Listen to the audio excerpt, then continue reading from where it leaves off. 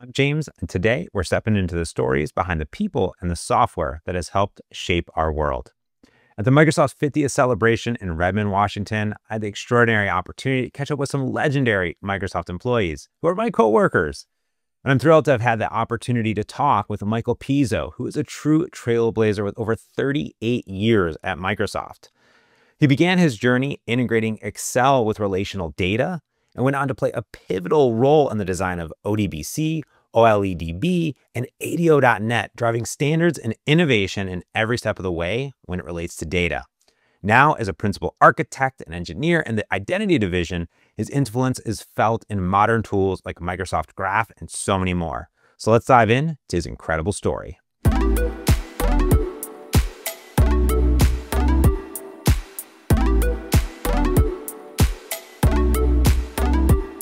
All right, one, I gotta start. You're wearing a PDC shirt. My very first PDC was right here on campus.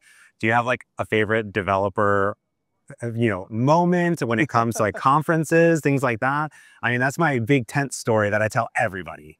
There were a lot of successes, but the one that stands out the most was not a success. I was speaking in front of several thousand people about technology we had called Microsoft ODBC, Open Database Connectivity. Yeah, yes. And in the early days, there was pushback, oh, it's complicated and it's hard to do, and it's hard to write an ODBC driver to talk to databases. The technology was enabled applications to talk to relational databases through a driver technology like printer drivers. Yeah. And it was revolutionary at the time. Prior to that, applications had to compile into them code to know the database that they're talking to. Yeah.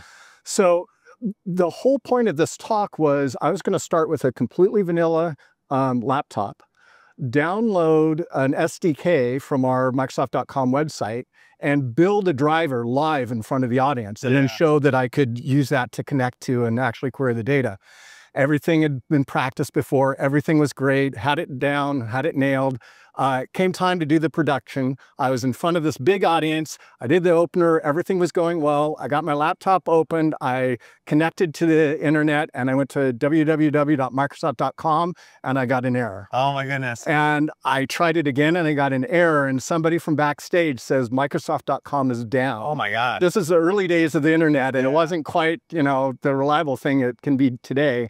And so my entire rest of 45 minutes of my presentation was kind of tanked because I didn't have that. Now, fortunately, I had a floppy disk in my backpack that I was then able to clumsily load, but it threw everything off. And I actually did the presentation twice. The second time to a small room in the basement, and everything went, of course, perfectly then. Yeah. And there was actually somebody there that said, I came to your earlier presentation. It was great, but I wanted to see the demo work. So I came back again to see it. That means you just won them over, you know what I mean? And got, oh, that's so cool. But yeah, that's my primary memory. Thank you for bringing that back up, by the way. I think honestly, I talk to this a lot of people, because a lot of people have stage fright. They work on amazing products. One of my favorite things in my job is like showing the amazing things that we make, and also helping like getting PMs and engineers on stage and showing the awesome things that they built, right? So I think these stories, right? Not everything's going to go right. Actually, I honestly believe, my boss Scott will say the same, and anyone will, is like literally that sometimes the best real things are the things that go wrong. Because it means it's real. That is a real thing that can really happen. Well, let's talk about some good stuff. We worked on all sorts of data stuff over the years.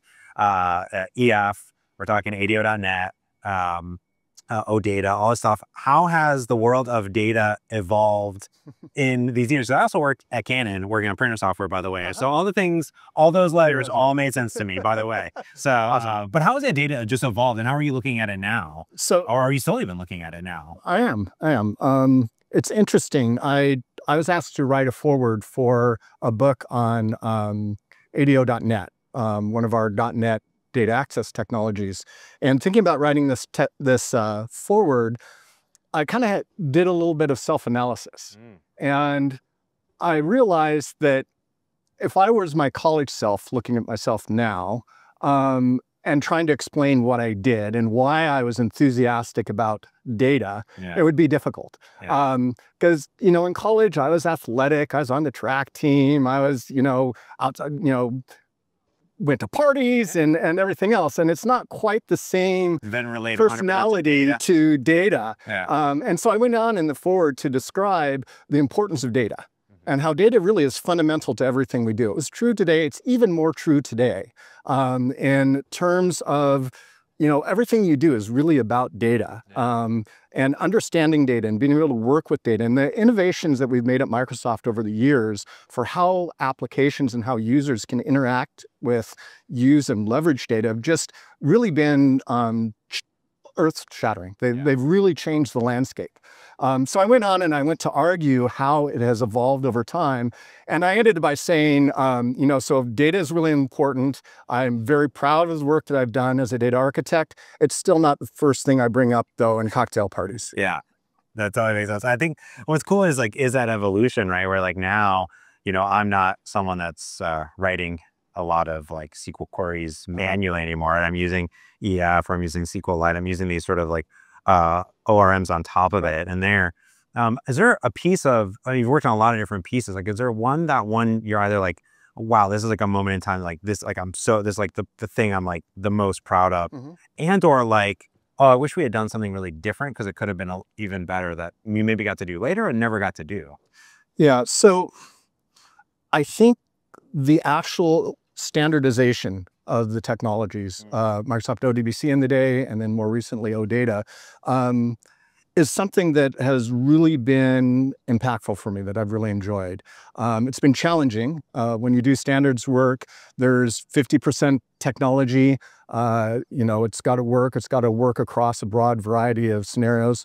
It's 50% pragmatic. You have to do something that your product can use and will help advance your company forward. And it's 50% political.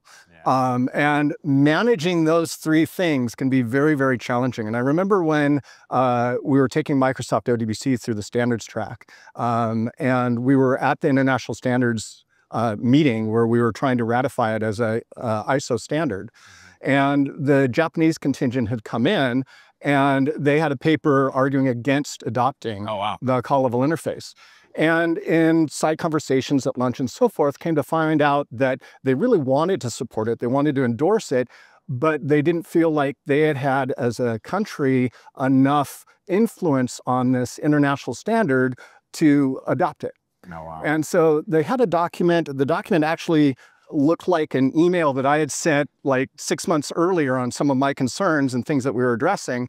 And so over the course of the next 3 days, I worked with them to draft a series of papers that we then brought to the community, to the standards organization, and voted on and approved, at the end of which they were able to, and so these were Japanese contributions with their and my name on them.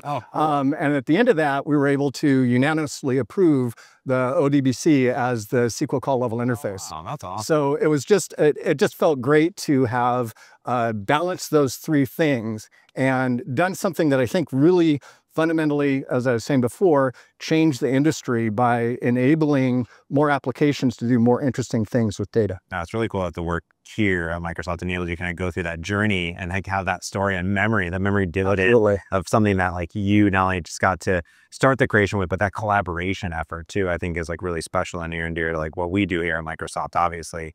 But how has like AI recently changed data? Because I've actually been seeing like Bob Ward and a bunch of other people like in the SQL Server space do a lot of really fascinating things with agents and AI. Like how has that impacted not only just how you think about data, but also like actually how our customers and our developers are interacting with data today?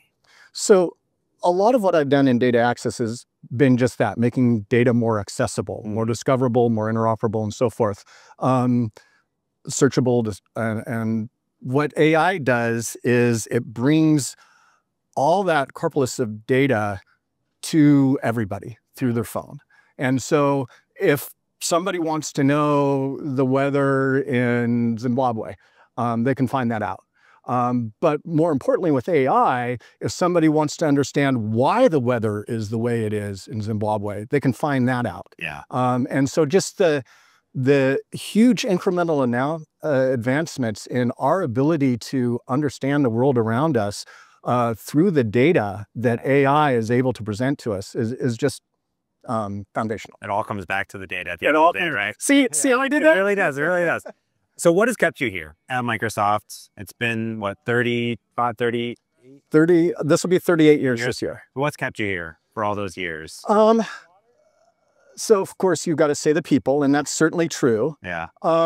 It's also the opportunity to have an impact. I came to Microsoft straight out of college. I had no background in data or databases or anything like that.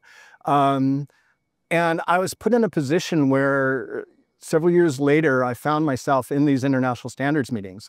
And I was there with the people who literally invented SQL. Oh, wow.